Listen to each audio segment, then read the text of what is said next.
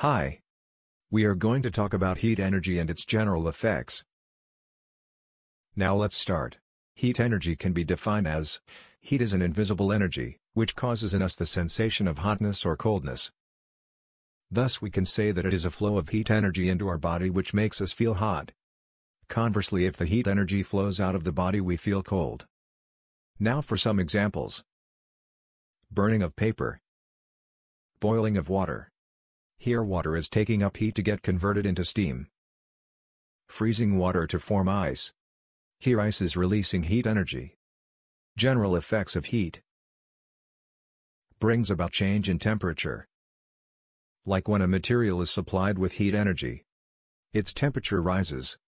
Conversely, if heat energy is given out, its temperature falls. Brings about change in dimension.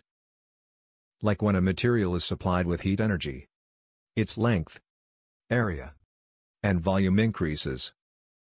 Conversely, if heat energy is given out, its length, area, and volume decreases.